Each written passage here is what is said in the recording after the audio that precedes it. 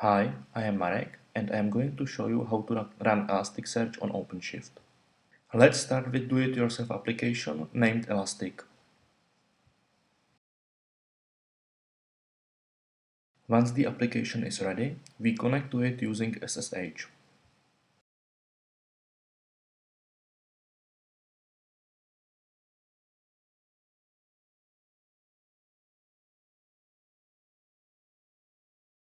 Now, let's get to the directory where we install ElasticSearch. Let's get the ElasticSearch download link now and download it.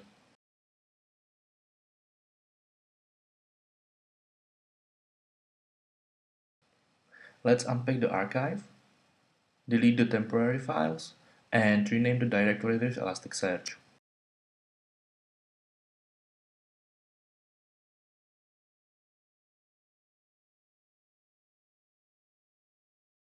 Once finished, enter the directory. OpenShift provides general configuration options using environment variables. We will use OpenShift internal IP and OpenShift internal port to bound the Elasticsearch to a particular interface. We have to edit the configuration file to let Elasticsearch know about the information. Scroll down to the bottom of the file.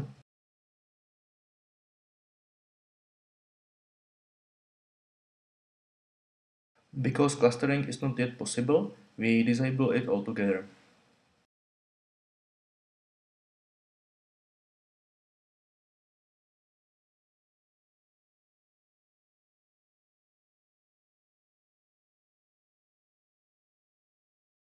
Move a bit up now to configure networking interfaces.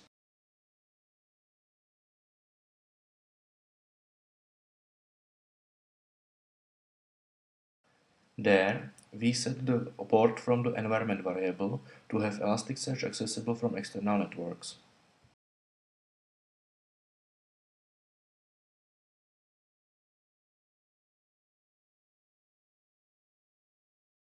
This port is used to internal communication among the Elasticsearch nodes.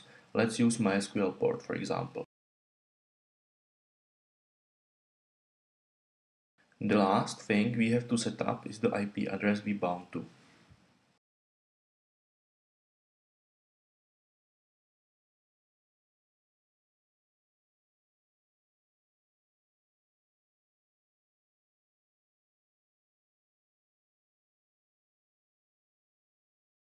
That's all. Let's save the file and exit the editor.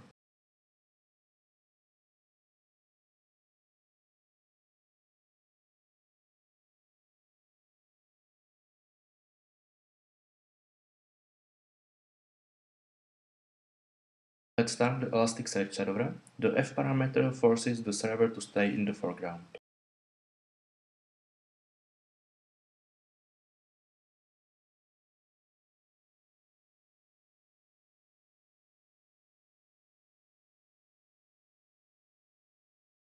Once the server is up, you can connect to it using your browser.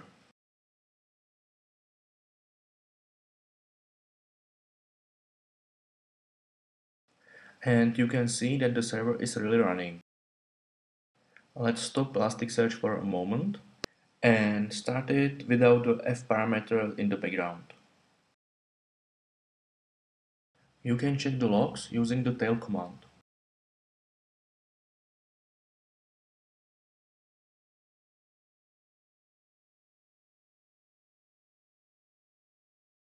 Once the server is running, we can disconnect from OpenShift and check that the server is really running. That's all, and you have Elasticsearch running in OpenShift.